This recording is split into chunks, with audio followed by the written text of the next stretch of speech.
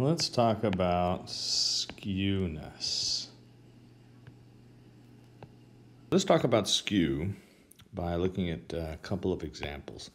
If we have a nice bell-shaped curve, right, and it's very symmetrical, it descends down in both sides, it ends at about the same range, right? So we have a very nice normal symmetric curve distribution. We would say that these data have no skew at all.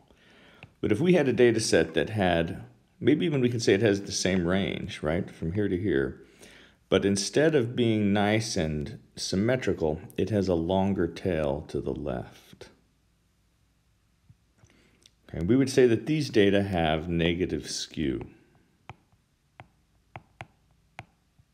or that they have a tail that points to the left. And then, of course, the obvious, you could have positive skew as well, which has a tail that points to the right.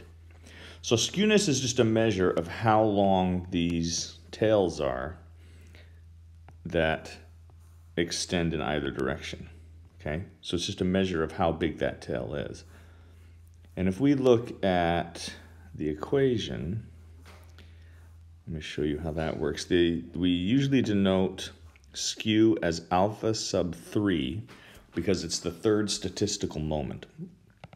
And it looks like this. We're going to take each observation, subtract from them their mean, and then cube them, sum them up, and divide them by the sample size times the standard deviation cubed.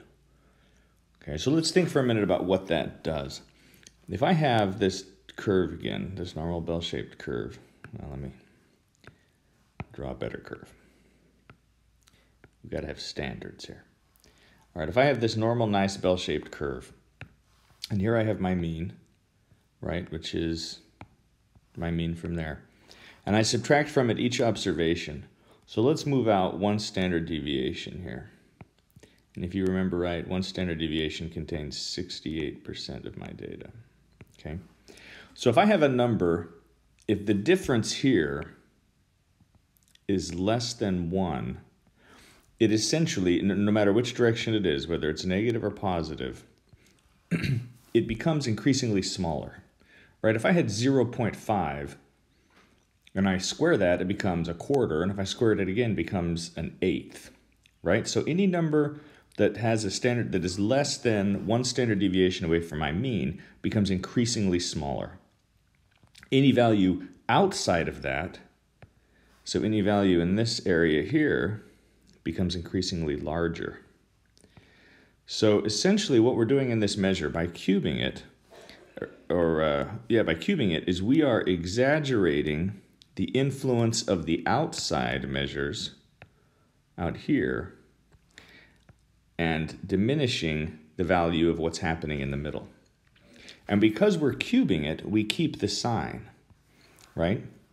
Negative 2 cubed is negative 2 times negative 2 is positive 4, then times negative 2 again becomes negative 8. So we're keeping the signs.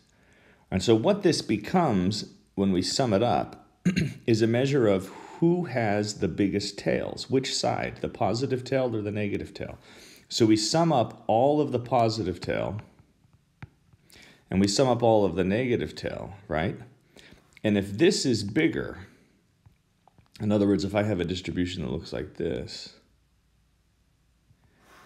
then when I sum it up, I will end up with a positive value that indicates positive skew, just meaning that my tail is bigger on the positive side than it is on the negative side.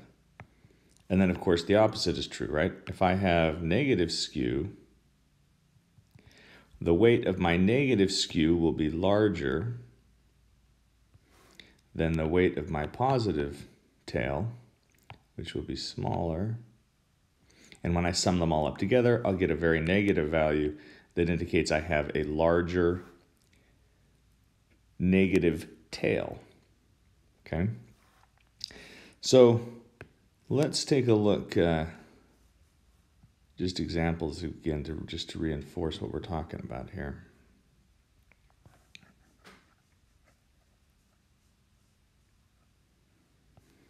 right? If I have a distribution that looks like this with no tails, I'm going to have an alpha sub 3 approximately equal to 0, right? And that would indicate no skew.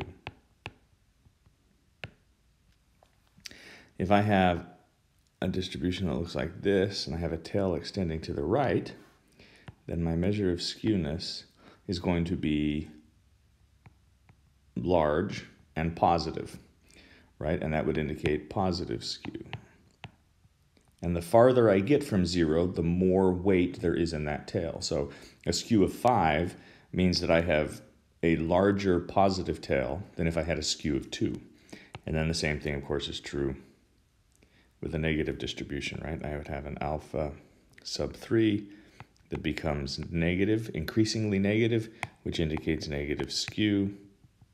And the farther I am from 0, the more skewed that becomes. So skewness is a comparison of the weights of the tails, and it ignores all of the values that are near the mean. All right, let's calculate skew in R. So I'm opening up my window that I'm going to type in. Before that, though, I'm going to come up here to Miscellaneous and change working directory. You can do the same thing on a Windows machine by going to File and change working directory.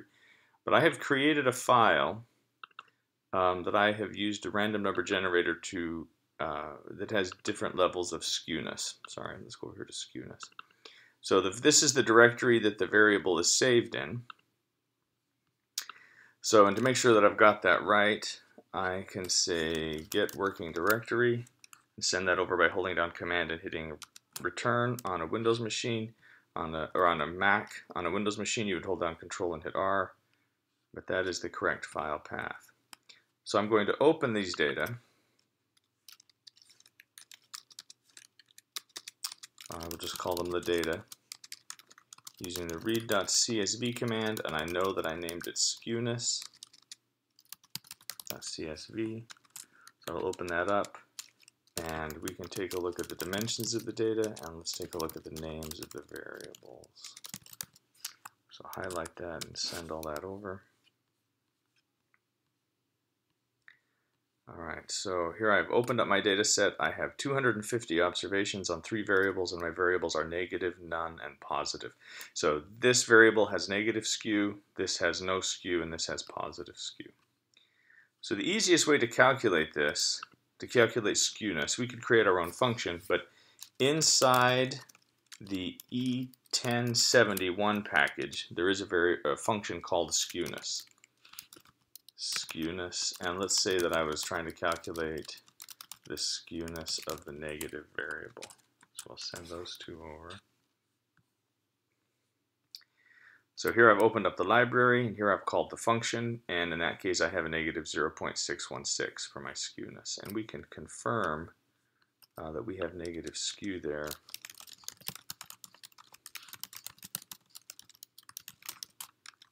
By plotting that out, and you can see we have a negative tail, right? We can also take a look at the positive skew.